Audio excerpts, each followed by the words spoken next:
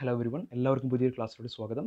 നമ്മൾ ഈ ക്ലാസ്സിൽ ഡിസ്കസ് ചെയ്യാൻ പോകുന്നത് +1 കെമിസ്ട്രിയിലെ ഇമ്പോർട്ടൻ്റ് ആയ ഭാഗങ്ങളെ പരിചയപ്പെടുത്തുന്നതിനുള്ള ഒരു ഫാസ്റ്റ് ആയിട്ടുള്ള ഒരു റിവിഷനാണ്. നമ്മൾ ഈ റിവിഷൻ സീരീസിൽ എല്ലാ ചാപ്റ്റേഴ്സിലെയും ഇമ്പോർട്ടൻറ്റ് പോയിന്റ്സ് നമ്മൾ മെൻഷൻ ചെയ്യുന്നതാണ്. ഓക്കെ, നമുക്ക് ആദ്യമായിട്ട് ഒന്നാമത്തെ ചാപ്റ്റർ എടുക്കാം, അതായത് some basic concepts of chemistry. ഈ ചാപ്റ്ററിൽ NCERT-ൽ തന്നിട്ടുള്ള ലോസ് വളരെ ഇമ്പോർട്ടൻ്റ് ആണ്. അതുപോലെ തന്നെ മൊളാലിറ്റി എന്താണ്, മോൾ ഫ്രാക്ഷൻ എന്താണ്, അതുമായി ബന്ധപ്പെട്ട പ്രോബ്ലംസ് നമുക്ക് സോൾവ് ചെയ്യാൻ കഴിയണം. ഓക്കെ, അതുപോലെ എംപിരിക്കൽ ഫോർമുല, മോളിക്കുലർ ഫോർമുല, ഇതുമായി ബന്ധപ്പെട്ട പ്രോബ്ലംസ് നമുക്ക് സോൾവ് ചെയ്യാൻ കഴിയണം. ദെൻ ലിമിറ്റിംഗ് റിയേജൻ്റ് എന്താണെന്നും അതുമായി ബന്ധപ്പെട്ട പ്രോബ്ലംസും. Okay, then stoichiometric problems. Then നമുക്ക് ചാപ്റ്റർ 2 എടുക്കാം, സ്ട്രക്ചർ ഓഫ് ആറ്റം. ഇവിടെ നമ്മൾ ആദ്യമായിട്ട് വ്യത്യസ്ത തരത്തിലുള്ള മോഡൽസ് ഓഫ് ആറ്റംസ് ഏതാണെന്ന് നമ്മൾ മനസ്സിലാക്കണം. NCERT-ൽ പലതരത്തിലുള്ള മോഡൽസ് ഓഫ് ആറ്റംസ് കൊടുത്തിട്ടുണ്ട്. അതിൻ്റെ പേര് നിങ്ങൾ മനസ്സിലാക്കണം. അതുപോലെ അത് പ്രപ്പോസ് ചെയ്ത സയൻറ്റിസ്റ്റിനെയും നിങ്ങൾ ഓർത്തിരിക്കുക. ഓക്കെ, അതുപോലെ തന്നെ അവിടെ വിവിധങ്ങളായിട്ടുള്ള പ്രിൻസിപ്പിൾസ് കൊടുത്തിട്ടുണ്ട്.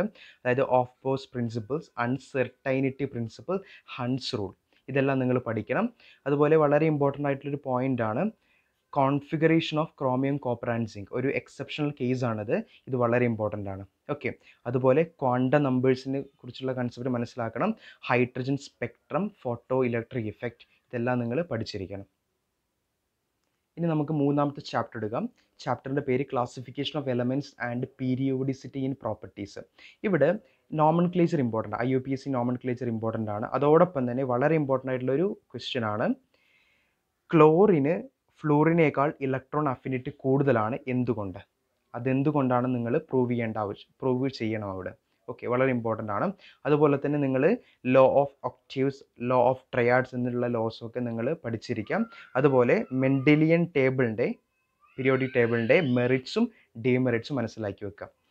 Then electro positivity, electro negative തമ്മിലുള്ള വ്യത്യാസം മനസ്സിലാക്കി വെക്കുക. അതുപോലെ തന്നെ D and F block എലമെൻസിൻ്റെ electronic കോൺഫിഗറേഷനും ക്യാരക്ടറിസ്റ്റിക്കും മനസ്സിലാക്കി വെക്കുക. ഓക്കെ, ഇനി നമുക്ക് നാലാമത്തെ ചാപ്റ്ററിലോട്ട് വരാം, chemical bonding and molecular structure. ഈ ചാപ്റ്ററുമായി ബന്ധപ്പെട്ട ഏറ്റവും ഇമ്പോർട്ടൻ്റ് ആയിട്ടുള്ള കാര്യം എന്ന് പറയുന്നത് ഹൈബ്രിഡൈസേഷൻ ആണ്. എസ്പെഷ്യലി നിങ്ങൾ PCl5 SFC ഇതിൻ്റെ എല്ലാം ഹൈബ്രിഡൈസേഷൻ പഠിച്ചിരിക്കാം. ദെൻ പൈ ബോണ്ടും സിഗ്മ ബോണ്ടും തമ്മിലുള്ള വ്യത്യാസം എന്താണെന്ന് മനസ്സിലാക്കുക. അതുപോലെ തന്നെ ഒരു തിയറിയാണ് മോളിക്കുലർ ഓർബിറ്റൽ തിയറി, ഇതിനെക്കുറിച്ച് അറിഞ്ഞിരിക്കാം.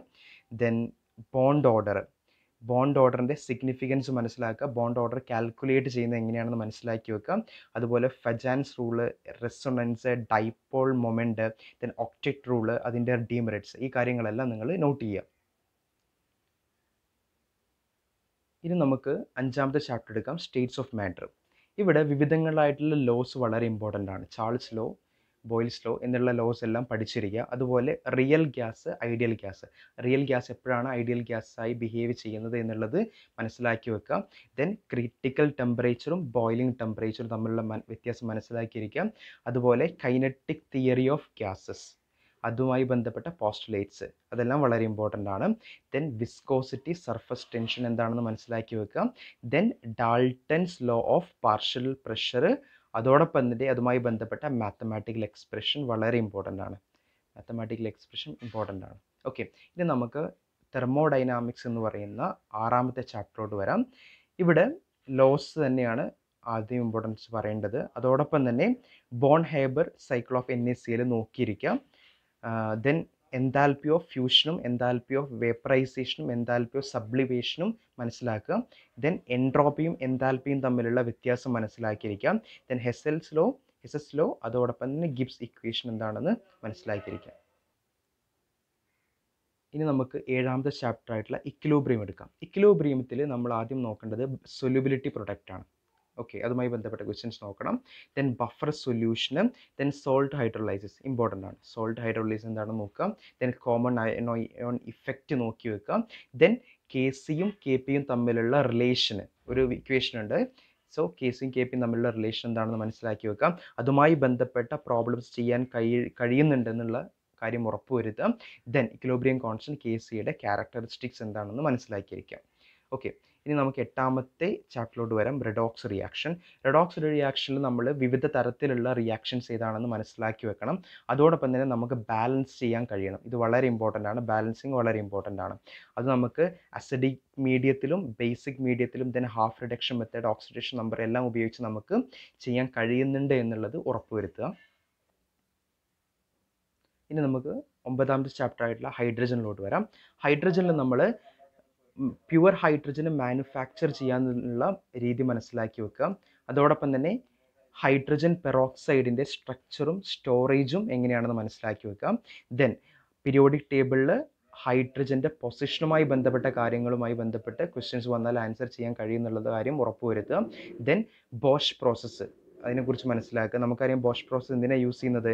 ഡൈഹൈഡ്രജനെ കൊമേഴ്ഷ്യലായിട്ട് പ്രിപ്പയർ ചെയ്യാൻ ഉപയോഗിക്കുന്ന ബോഷ് പ്രോസസ്സാണ്.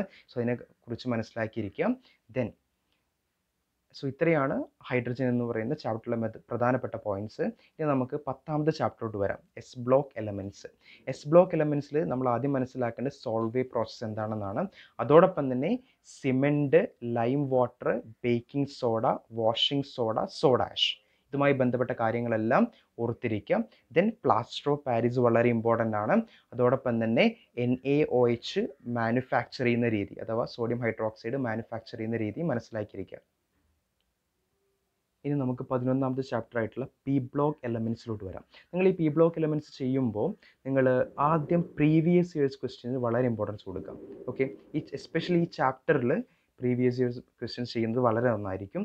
അതോടൊപ്പം ഞാൻ ഈ ചാപ്റ്ററിൽ ഇമ്പോർട്ടൻ്റ് ആയിട്ടുള്ള കാര്യങ്ങൾ മെൻഷൻ ചെയ്യാം. ഡൈബൊറൈൻ, ബൊറാക്സ്, ഇനോർഗാനിക് ബെൻസീന്, ഇതിൻ്റെ മൂന്നിൻ്റെയും സ്ട്രക്ചർ വളരെ ഇമ്പോർട്ടൻ്റ് ആണ്. അതോടൊപ്പം തന്നെ ബൊറാക്സും ബി ടെസ്റ്റും കണക്ട് ചെയ്യുന്നത് ഓർത്തിരിക്കുക. ദെൻ കാർബണിൻ്റെ അലോട്രോപ്പ് ആയിട്ടുള്ള ഫുള്ളറിനെ കുറിച്ച് ഓർത്തിരിക്കാം. ദെൻ സിയോലൈറ്റ്സ് എന്താണെന്ന് മനസ്സിലാക്കുക. ദെൻ ഡ്രൈ ഐസിനെ കുറിച്ചും നിങ്ങൾ റെഫർ ചെയ്യാം. നമുക്കറിയാം ഡ്രൈ ഐസ് എന്ന് പറയുന്നത് കാർബൺ ഡൈ ഓക്സൈഡിൻ്റെ സോളിഡ് ഫോമാണ്. ഓക്കെ, ഇനി നമുക്ക് 12ാമത്തെ ഓർഗാനിക് കെമിസ്ട്രിയിലോട്ട് വരാം. ഓർഗാനിക് കെമിസ്ട്രിയെ കുറിച്ച് പറയുകയാണെങ്കിൽ നമുക്ക് സ്കോർ ചെയ്യാൻ വളരെ ഈസി ആയിട്ടുള്ള, മനസ്സിലാക്കി വളരെ ഈസി ആയിട്ടുള്ള ഒരു ചാപ്റ്ററാണ് organic chemistry. Organic കെമിസ്ട്രിയുടെ revision series നമ്മൾ ചെയ്തിട്ടുണ്ട്, നിങ്ങൾക്ക് പ്ലേലിസ്റ്റിൽ പോയിട്ട് ചെക്ക് ചെയ്യാവുന്നതാണ്. ഓക്കെ, ആദ്യത്തെ ഇമ്പോർട്ടൻ്റ് ആയിട്ടുള്ള കാര്യം IUPAC നോമൻക്ലേച്ചറാണ്. IUPAC നോമൻക്ലേച്ചർ വളരെ വളരെ ഇമ്പോർട്ടൻ്റ് ആണ്. അതും നമ്മൾ എങ്ങനെ IUPAC നോമൻക്ലേച്ചറിൻ്റെ കാര്യം നമ്മൾ ഓൾറെഡി വീഡിയോ പോസ്റ്റ് ചെയ്തിട്ടുണ്ട്, നിങ്ങൾക്ക് പ്ലേലിസ്റ്റിൽ പോയിട്ട് ചെക്ക് ചെയ്യാവുന്നതാണ്. ദെൻ മെറ്റാമറിസം എന്താണെന്ന് മനസ്സിലാക്കുക. അതുപോലെ തന്നെ ക്ലീവേജ് ഇമ്പോർട്ടൻ്റ് ആണ്. ഹോമോലിറ്റിക് ക്ലീവേജും ഹെട്രോലിറ്റിക് ക്ലീവേജും തമ്മിലുള്ള വ്യത്യാസം മനസ്സിലാക്കിയിരിക്കാം. ദെൻ വിവിധങ്ങളായിട്ടുള്ള ഇഫക്റ്റ്, അതായത് മീസോമറിക് ഇഫക്റ്റ്, ഇലക്ട്രോമറിക് ഇഫക്റ്റ്, ഇതെല്ലാം മനസ്സിലാക്കാം. ദെൻ വിവിധങ്ങളായിട്ടുള്ള ടെസ്റ്റ്, അതായത് ലെസൈൻ ടെസ്റ്റ്, ഡുമാസ് മെത്തേഡ്, ഇതെല്ലാം മനസ്സിലാക്കിയിരിക്കാം.